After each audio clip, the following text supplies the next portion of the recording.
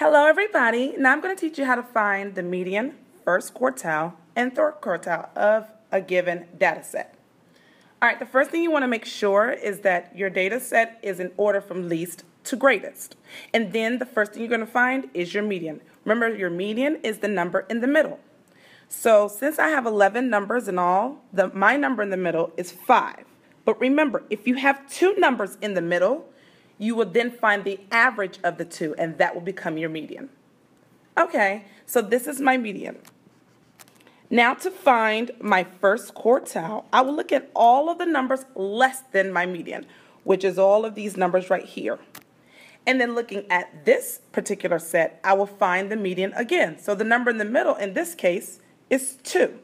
So that's going to be my first quartile, in which you will label it as Q1. Then I'll look at the numbers greater than my median, which is all of these numbers up here. And then find the median again, which in this case is 7. So 7 is now my third quartile.